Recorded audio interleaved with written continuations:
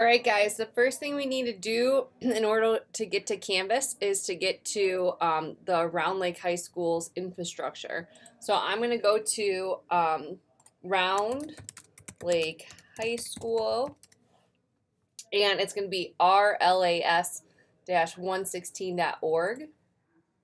And if I go to parent and student links, we'll see that there's the Canvas login. Okay, I'm showing you this because some people go to Google and just type in canvas.com or org or whatever, and then you're not in the Round Lake infrastructure. So I want to make sure that you do that, and maybe you'll memorize this eventually.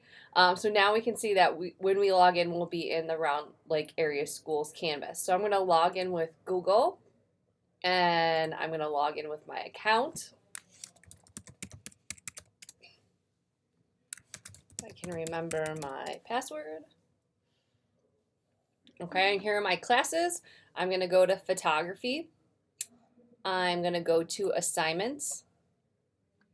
All right, and then I'm going to go down to my formative screenshots assignment. And this is a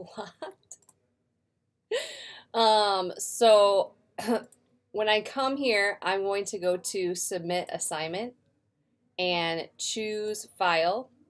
And then if I go to my desktop, I'm going to go to my desktop folder. And I made a special folder that's called Computer Technology. And then these are the two screenshots I took today. Notice I have my first and last name, no space, underscore, the name of the project, and the date. All right. Make sure that you don't put any backsplashes or spaces or anything like that. Canvas won't accept those kind of files. So if you have like errors, it's like, it's not letting me, it's Canvas's fault. Well, it's because you didn't name it correctly. So again, no backslashes, no spaces, no special characters. This is the correct file name. So I'm going to select it and say open, and then add another file, and then choose, and then pick my other file that's named correctly, and then I'm going to hit submit assignment.